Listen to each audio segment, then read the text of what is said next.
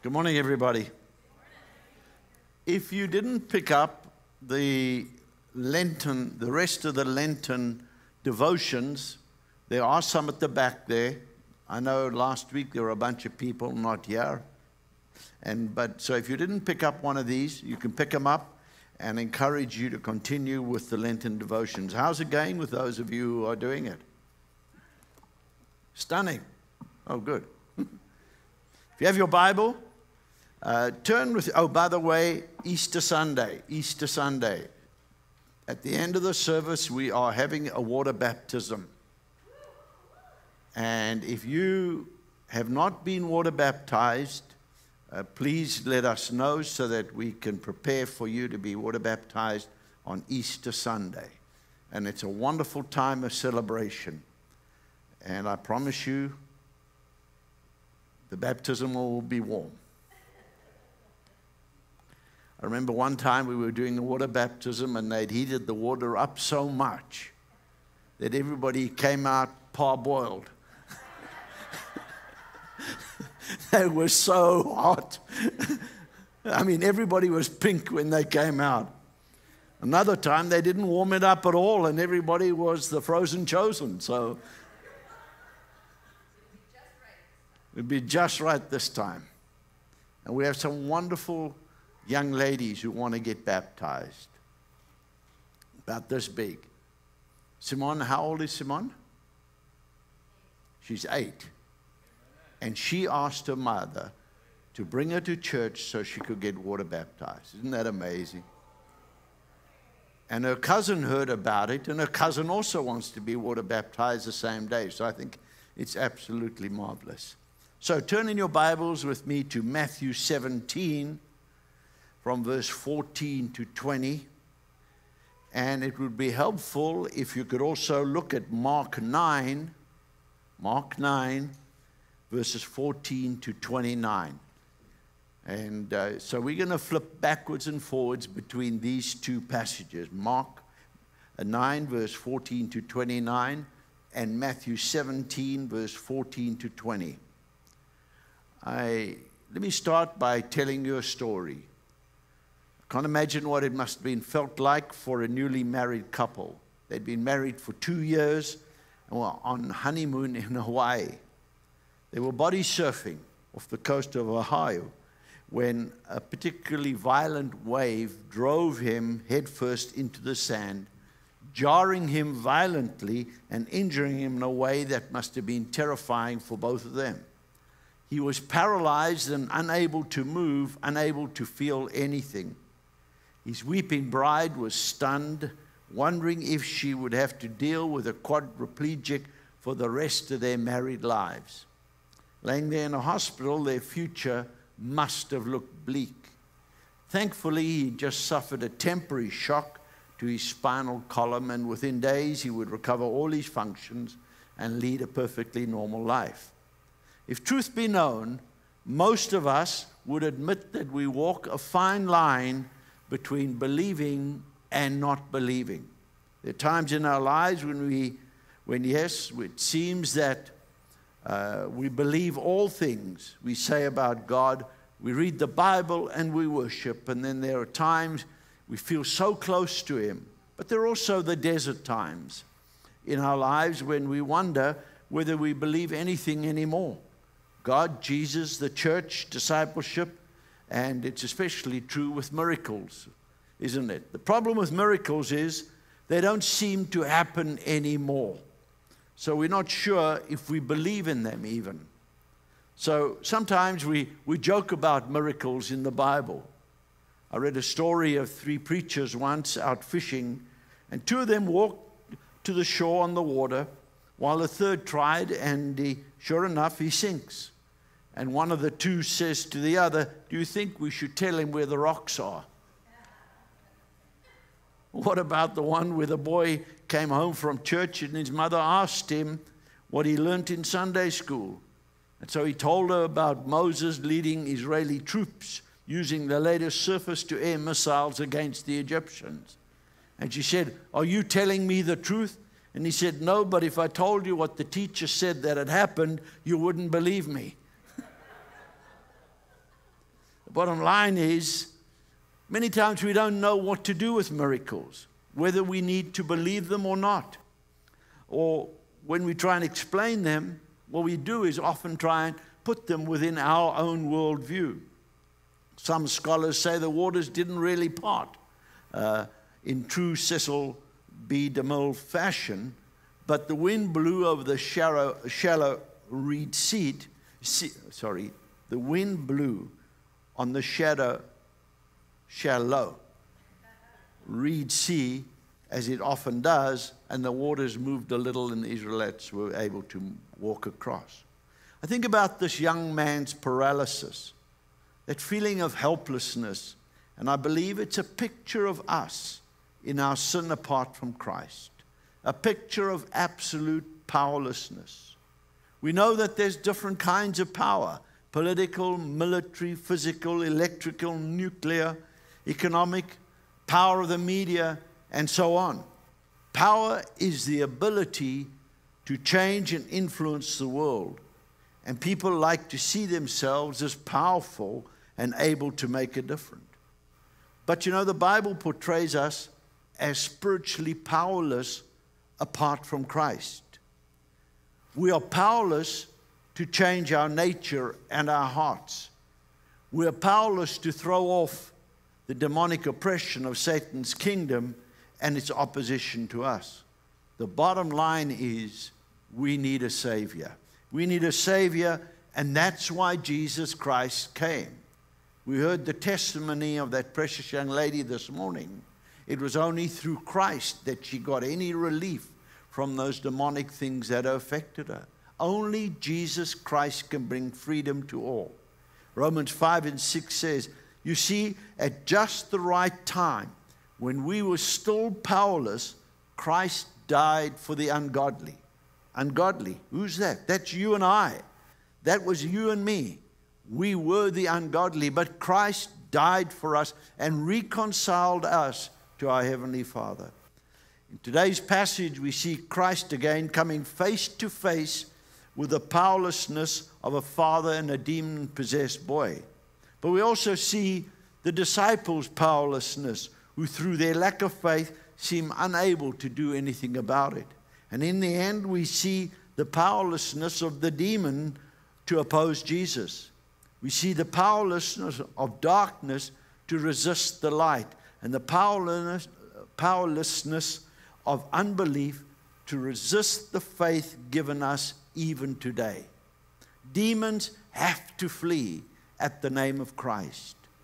Final lesson of this passage is this: if you believe in Jesus Christ, then nothing is impossible for you. Let me say that again. If you believe in Jesus Christ, then nothing is impossible for you. This encounter with Christ is a timeless testimony to the power of faith to overcome our powerlessness. Here's the context. Jesus and 3 of his chosen disciples are coming from the mountaintop and into the valley. It comes to all of us. We can't live on the mountaintops all the time. We will at times have to come down to the valley. And so they're descending from the Mount of Transfiguration, where Jesus was transfigured, where they saw Moses and Elijah as well. And they descend into the valley of humiliation. Now let me explain. According to Mark's gospel, Jesus' enemies were there, attacking the 9 disciples that Jesus had left down in the valley.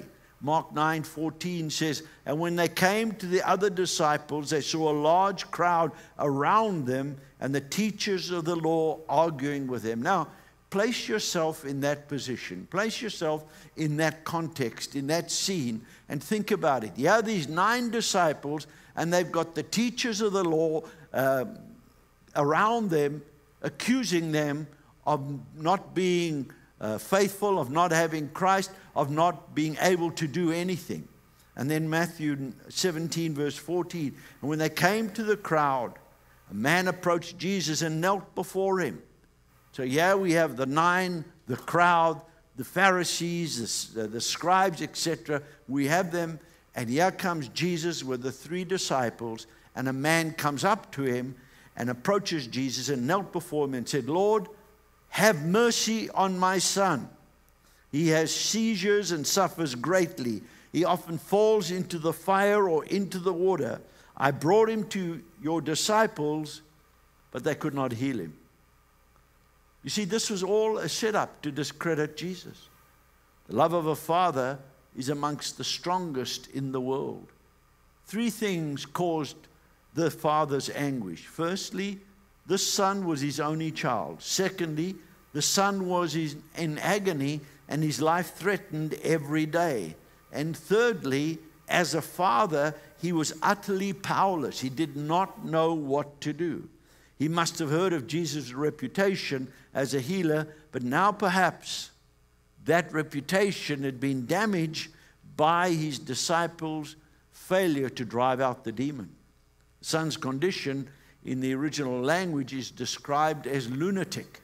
It's also in the King James Version, which is related to the Greek word for the goddess of the moon.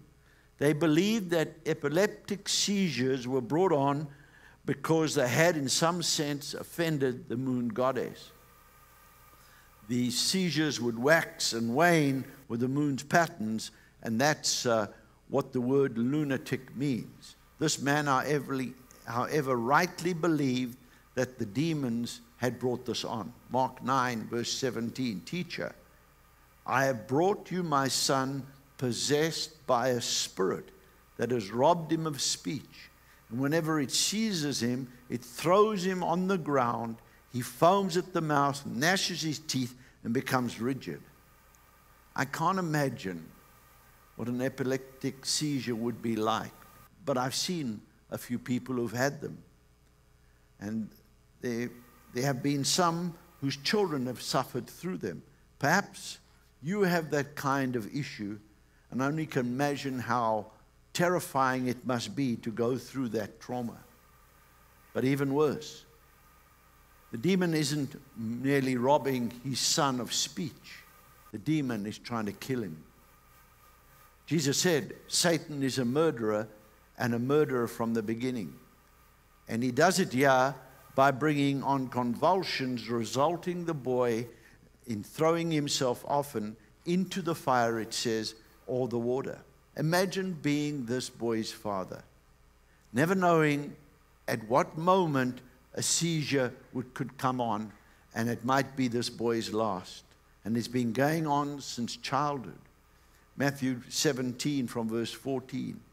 A man approached Jesus, knelt before him, and said, Lord, have mercy on my son. Now, he bows down before Christ as before a king, and he calls him Lord.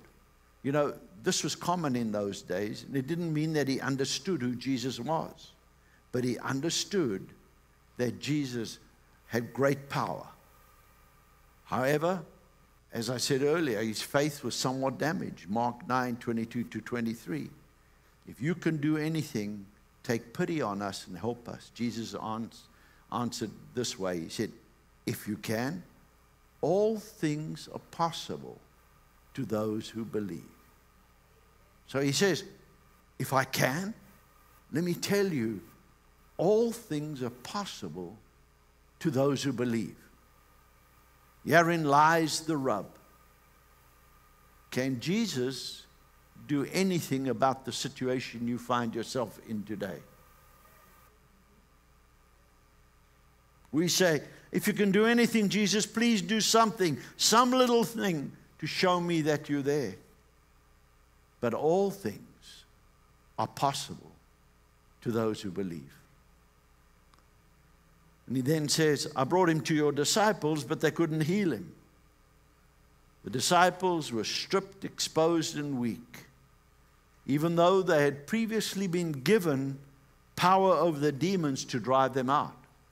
Mark 3, Jesus appointed 12 and designated them apostles, that they might be with him, and he might send them out to preach the gospel and to have authority to drive out demons. So when Jesus called these guys, he gave them the authority to drive out the demons. We don't know what they did, but it seems, if you read the text, that they didn't pray. After all, they came to Jesus afterwards privately and said, "Why couldn't we drive them out?" And Jesus answers, and this is the clue. Jesus answers and said, "This kind can only come out by prayer." Think about it. A demon-possessed boy, and they don't even pray? Instead of calling on Almighty God, maybe they tried the same technique they had developed on an earlier mission trip. Because it says in Luke 10:17, they returned back full of joy, saying, "Even the demons are subject to us in your name."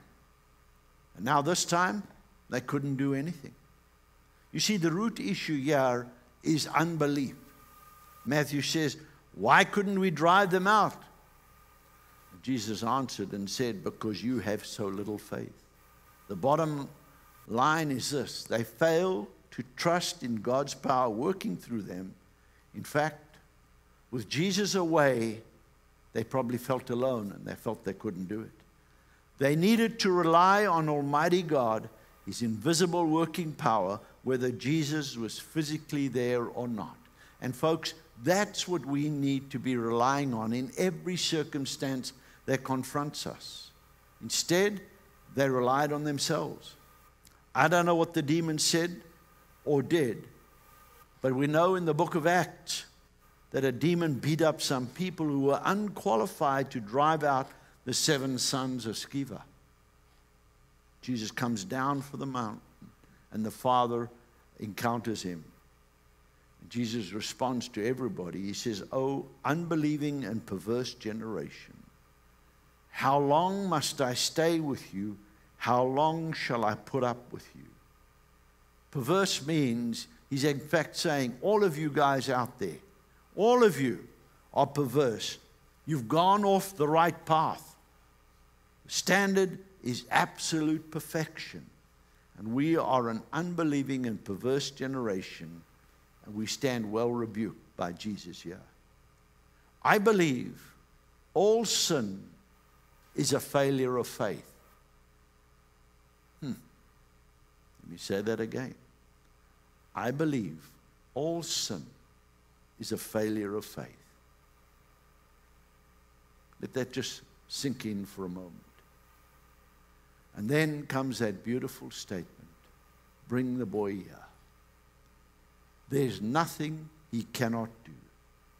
Whatever it is, bring everything to Jesus." Matthew 17:18, Jesus rebuked the demon. He came out of the boy, and he was healed from that moment. To his enemies, perhaps to the desperate father, or even to the disciples, he was just an ordinary man. And so the encounter with the desperate father makes sense. Mark 9, "If you can do anything, take pity on us and help us, if you can." And Jesus says effectively, "Do you know who you're talking to?" And so Christ reveals his power again. There is no one here today who properly esteems the power of Jesus Christ. We all underestimate what he can do. We all underestimate what he can do. We're all, in effect, saying, "If you can do anything, could you help me?" But all things are possible to those who believe. When Jesus saw a crowd running to the scene, he rebuked the evil spirit. "Deaf and mute spirit," he said, "I command you, come out of him and never enter him again." The spirit shrieked, convulsing him violently, and came out. The boy looked so much like a corpse that many said, "He's dead. He's dead." But Jesus took him by the hand, lifted him to his feet, and he stood up. And so the demon recoils in terror and abject hatred and gives the boy one final kick before he leaves him.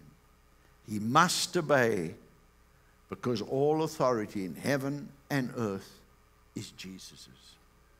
Remember this, that today all of the people, you've got to remember this, that all of the people that Jesus healed in those days are now dead. Their bodies have long since turned to dust. Remember also that Jesus' miracles are signs pointing to him. They're signs of a future reality where there'll be no more demon possession, no disease, no mourning, no crying, no pain, no death. It'll all be gone. He will heal the world through faith in his name, and the new heaven and the new earth will be called the home of the righteous. The miracles are a symbol, a sign of a coming reality. Let me explain, 1 Corinthians 15. And so it will be with the resurrection of the dead. The body that is sown is perishable. It is raised imperishable. It is sown in dishonor. It is raised in glory. It is sown in weakness. It's raised in power. It is sown a natural body. It's raised a spiritual body. If there is a natural body, there's also a spiritual body. That's who you are. And so it is written, the first man, Adam, became a living being. The last Adam, a life-giving spirit. So who is that last Adam? Jesus Christ, our Lord and Savior.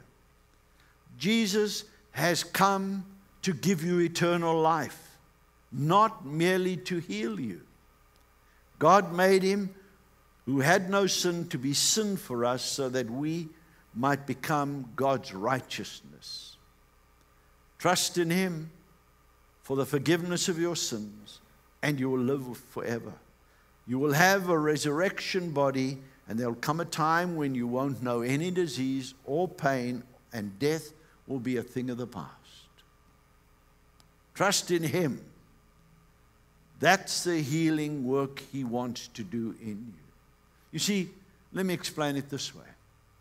If I get healed today, I'm still going to die. But if I believe in Jesus Christ as my Lord and Savior, I will be spending eternity with him. That's what it's all about, folks.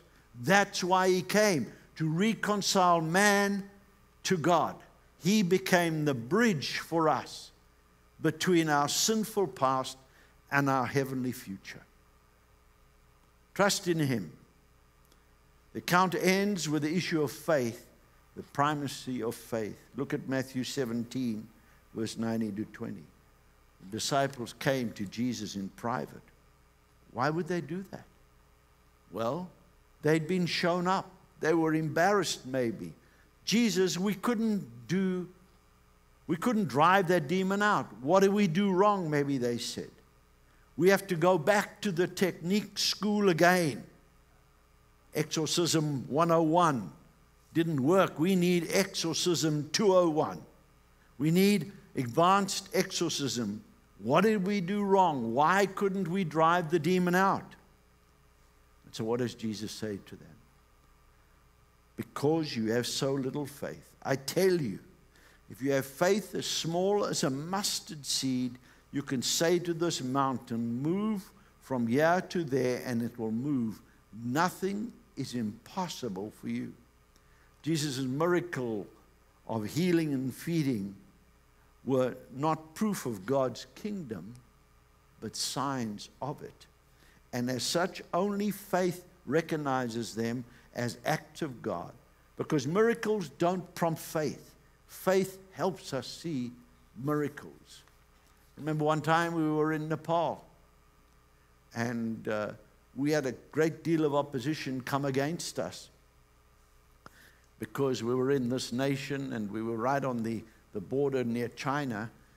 And during the day we had leadership meetings. We had over 800 leaders from all around the area. Some were on a bus for a week to get to the meetings. We fed them. We ministered to them during the day. In the evening, we had crusades in the town. And we had up to 12,000 people at these crusades. And the most amazing thing is, after the first night, the very next day, in their local newspaper, somebody explained what the newspaper said, they were warned, people were warned not to go to that crusade. Can you imagine what that did? People came in their droves. And I'm not saying this to boast in any way whatsoever. But we believe that God was going to do miracles with the people. That they were going to bring the sick, the lame, the halt, the maimed, and the blind. And we saw miracle after miracle after miracle happen. And you know what that did? That built the faith in the people that were there. When the first miracle happened, and we're talking about 12,000 people who do not know Jesus Christ as their Lord and Savior. When that first miracle happened, and if I remember correctly, it was somebody's ears opened. They'd been deaf from birth. And God opened that person's ears. You know when you go like this? She could hear. Guess what that did to the rest of the crowd? It built up their faith to believe that Jesus is who he said he is. I could tell you more things. Another time we were in Soweto, and we had an evangelist, dear man, and his wife, Bill and Jenny Grine. And we were in a stadium there. We put on this crusade. We're in a stadium. And yeah, a young man, grandson, brings his grandmother in a wheelbarrow because they didn't have money. They didn't have the resources to buy her a wheelchair. They brought her, this young man brought her in a wheelbarrow. And again, we believe God for miracles because that is what I call the dinner bell. People get, their faith rises and they give their hearts to Christ. Bill Grine was a big man. I mean, he was a huge man. He used to wear a 58 long jacket. So you can imagine how large he was. Maybe like one of your brothers. And this guy took this old lady by the hands and he just picked her up out of the wheelbarrow. And he put her on the ground. You know, put her feet on the ground, and she wobbled and didn't do anything. And he said, in the name of Jesus, and we're standing around praying over this little old lady, and the next thing, she starts walking. Hadn't walked for years. She starts walking. And then she takes his hand on one side, and I can't remember who was on the other side, took the other person's hand, and she starts running up and down like this. What did that do? The miracle-working power of God raised that woman out of that stupid old wheelbarrow, and she started walking, and she walked off. I could tell you stories like this. Sometimes I'm praying and thinking about a service, and God just brings the stuff back to me as an encouragement to me, because God is not finished with us yet. Amen? All right. Problem so many have with miracles today is that we think they prove something. But what do miracles really prove? Nothing. 1,000 miracles would neither prove or disprove Jesus' teachings. Miracles can neither make true teachings false, nor false teachings true. Jesus understood this, and that's why he downplayed miracles. You see, God is not some divine magician ready to pull rabbits out of every hat when we offer up prayers. Only faith, only in faith do we even recognize them all. And how do real miracles come to us? Only when all seems lost and the limits of our human resources have been reached and passed. When all hope seems gone and there's nothing left but God. Problem with us in the Western world is we so easily turn to other things before we turn to God. And God oftentimes becomes the last resort.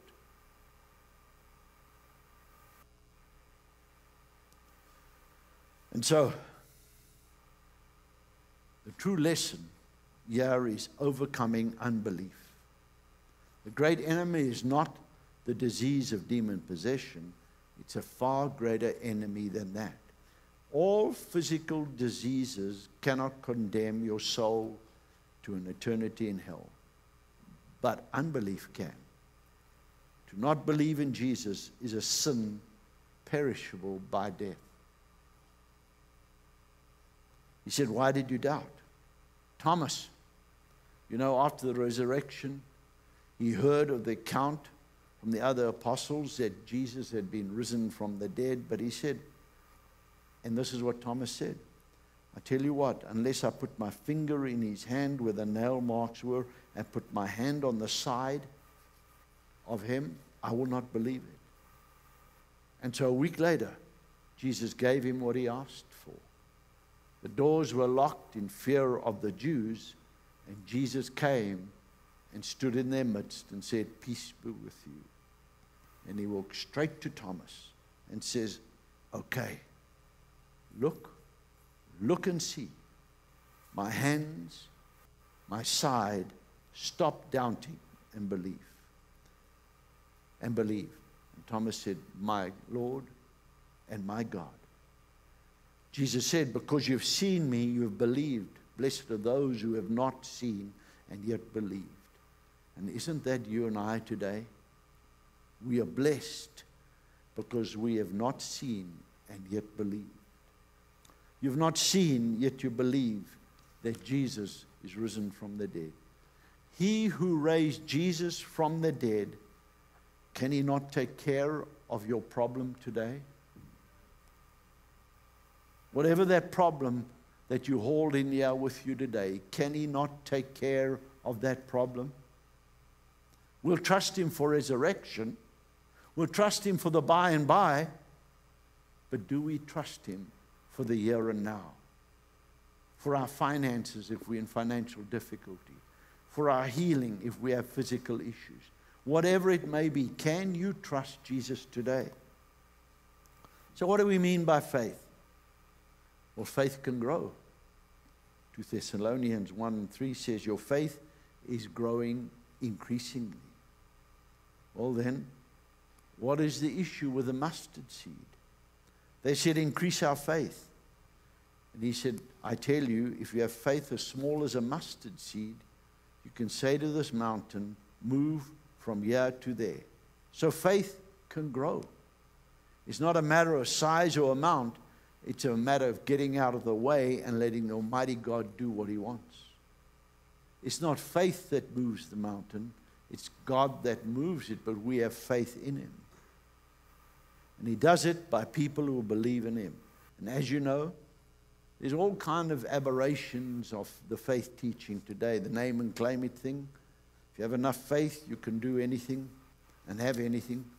But that's a reverse of our relationship with God, where he becomes your servant and you become the king, deciding what's best for the universe. What then is faith?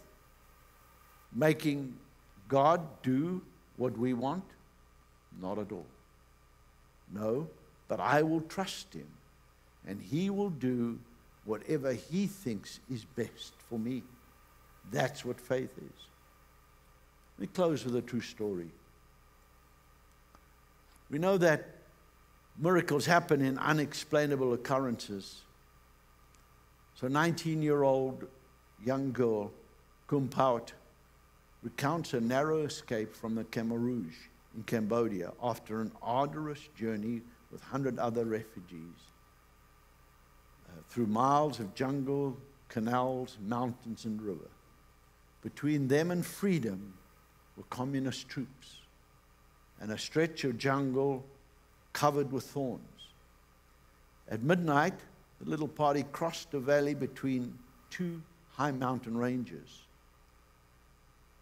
We could see absolutely nothing, she said. We couldn't even see where to step.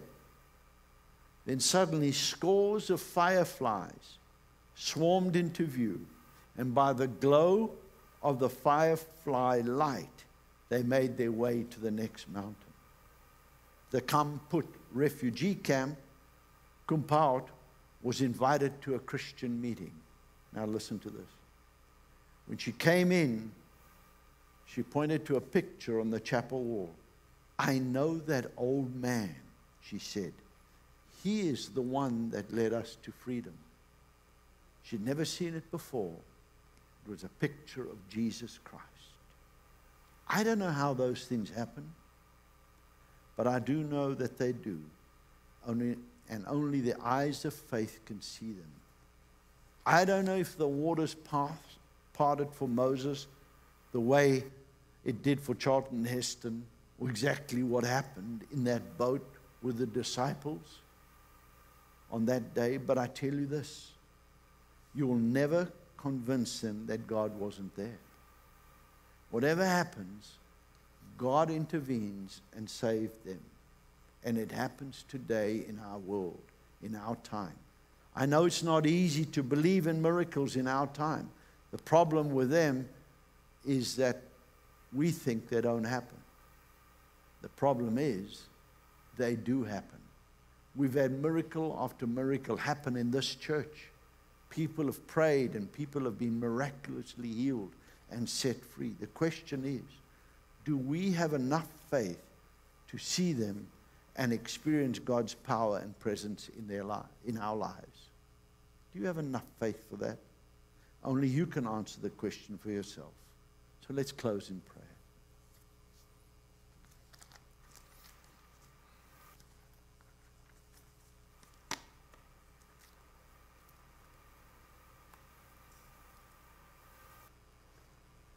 The problem is, as I said, do we have enough faith to see them and experience God's power and presence in our lives? Only you can answer that question.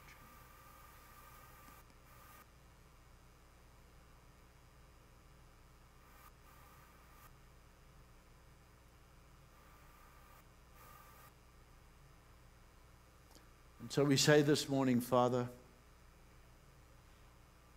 help my unbelief.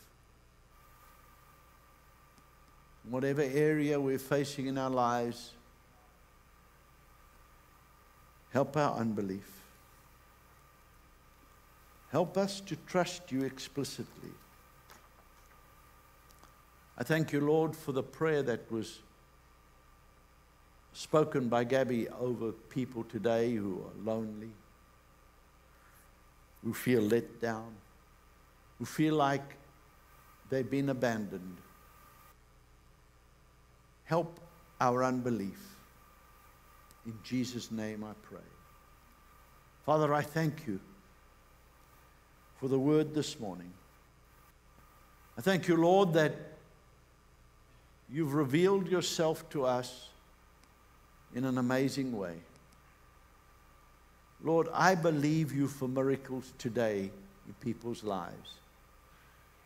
Father, I believe you for a miracle in my own life, a healing miracle in my own life. I believe you for that, Lord.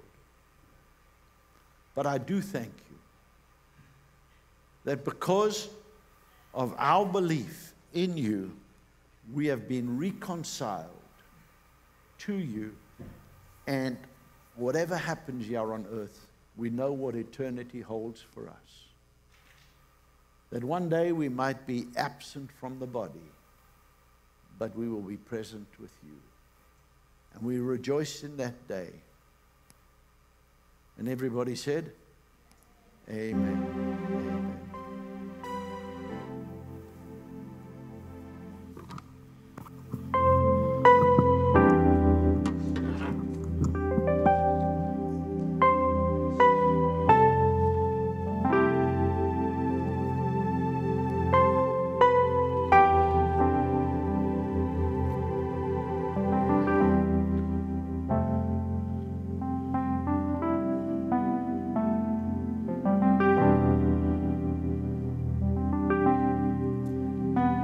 Just while they're preparing, let me tell you another story of this Bill Grind. You can go and look him up online. 58 long jacket. So he's speaking one day in the church. And there are not too many 58 long people who wear 58 long jackets. So he's preaching one day and he says, the Lord just told me that I need to give my jacket away. And it was this beautiful cashmere coat that he had. And he says, there is somebody here who this jacket is going to fit perfectly. And there, from right at the back of the church, somebody walks down and says, thank you for my jacket. So Bill takes off the jacket and he gives this guy this jacket, and it fitted absolutely perfectly. That's what our God can do, folks. So here's the question. Do you believe that God can do these things even today? That's the key. If you get anything out of this message, that's the key. Do you believe that our God is still in the miracle working business? I do. And even if He doesn't heal my body, I know that one day I'm going to be in His presence and I will have a healed body. I can't dictate to Him what He needs to do for me, but I can do this, is believe that I'm going to be spending eternity with Him. So that's the question. Can you accept that Jesus Christ died for you so that you may spend eternity with Him?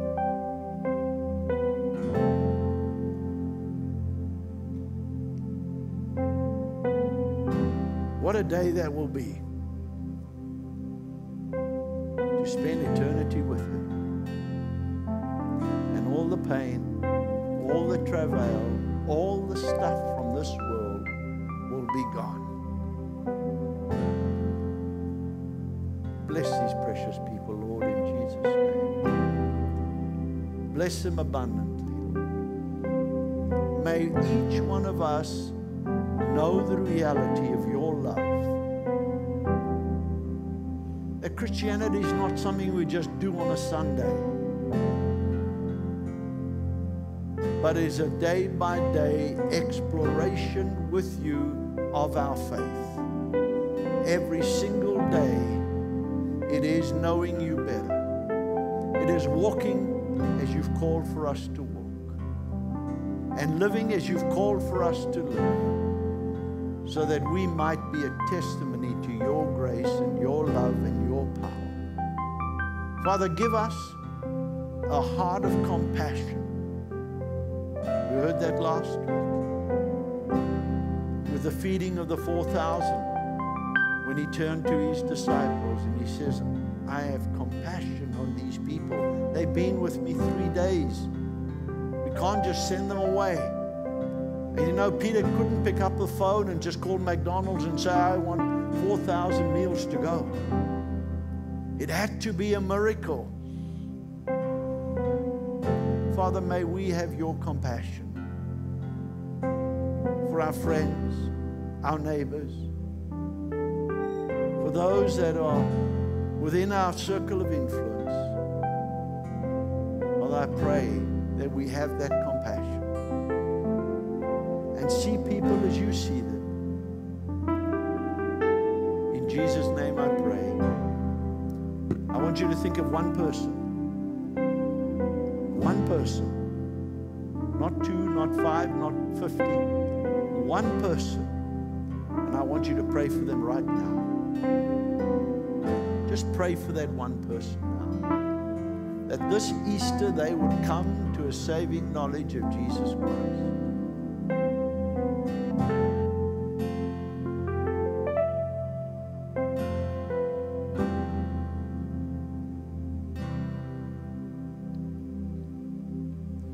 Do you know, in this country,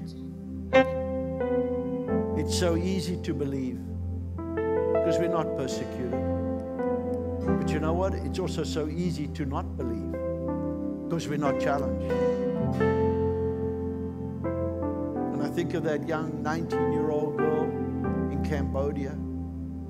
Just for a moment, think of what she had to go through with those 100 people. And there God just manifests fireflies that leads them on the way And she walks into a chapel and she recognizes that it was Jesus Christ who led her and that group through to safety.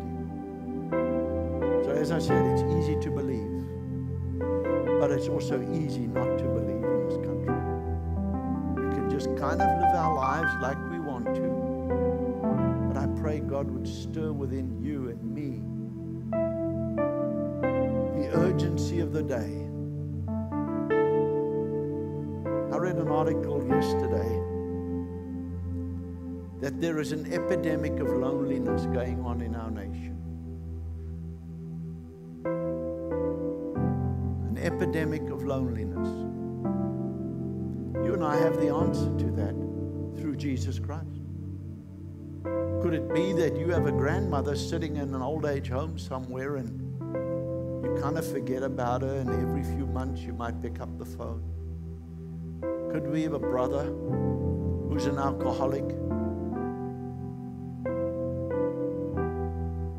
Have you ever asked why he's doing what he's doing? Could it be a sister who, great joy for her is come 3 o'clock in the afternoon or 4 o'clock in the afternoon, she breaks open a bottle of wine because she's lonely. Even in a marriage, she's lonely. I don't know what it is, but we have the answer to that loneliness. God created a community. He created the body of Christ for you and I, so that we might be in communion with one another. So we know of one person we've prayed for. Here's the second thing I encourage you to do today. Call somebody from this church this week and tell them you're praying for them. I could rattle off 20 names without, just from the top of my head, of people who are missing. I don't know why, but maybe they need you to pick up the phone and say, hey, I miss you. I miss you. I need you in my life. Amen. I know I've preached the second sermon, but here we go. Let me tell you, you go nowhere by accident. Wherever you go, God has put you there.